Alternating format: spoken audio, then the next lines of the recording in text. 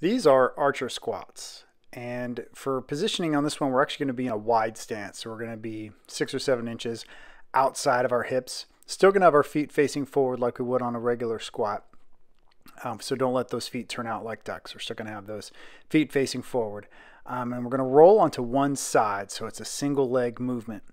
And it's a lateral movement. So you're going to slide over to one side, go down until that bending knee hits about 90 degrees, and we want to roll onto the heel on the straight leg. So all the way down, hit that 90-degree knee bend, and then push up and then go to the other side. So it's going down on one side, rolling up onto the heel on the opposing leg, hitting that nice 90-degree knee bend on the bending leg. And we'll just go side to side until you hit your prescribed repetitions.